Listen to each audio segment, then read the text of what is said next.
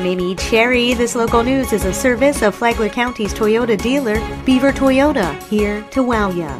A state board recommends the removal of a circuit court judge presiding in Flagler County. Rich Petchke reports. The Florida Judicial Qualifications Commission, which is a 6-member body made up of judges and private practice lawyers, is recommending that 7th District Circuit Court Judge Scott DuPont be removed from the bench after finding several violations of judicial conduct, mainly addressing actions that DuPont took against his opponent for re-election in 2016. The board found DuPont published false and misleading information online about his opponent and his opponent's family. DuPont was also accused of several courtroom violations, including modifying his court calendar in 2016 to accommodate his re-election campaign schedule. 7th Circuit Chief Judge Raul Zambrano is reviewing the findings, but ultimately it will be up to the state Supreme Court to decide if DuPont will be removed. For the WNZF Newsroom, I'm Rich Petchke. This portion of WNZF Local News, a service of the Daytona Beach International Airport. Fly to the Big Apple in a New York minute on JetBlue from the Daytona Beach International Airport.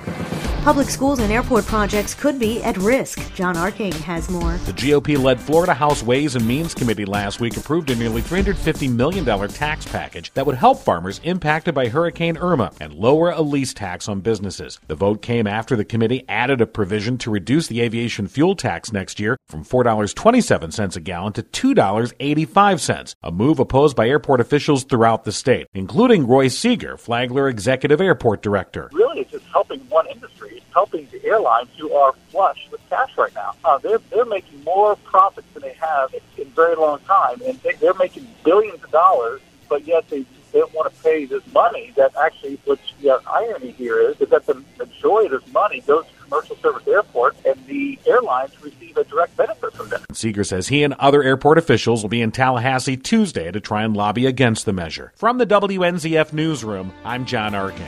A skull belonging to a massive whale is found in Flagler Beach. The whale that was missing its lower jawbone was found south of the pier Thursday. Biologists believe it may be an endangered humpback whale, but are awaiting confirmation from specialists at the Georgia Aquarium's Conservation Field Station at Marineland. Adult humpback whales can grow up to 60 feet, the size of a rail car, and weigh up to 44 tons.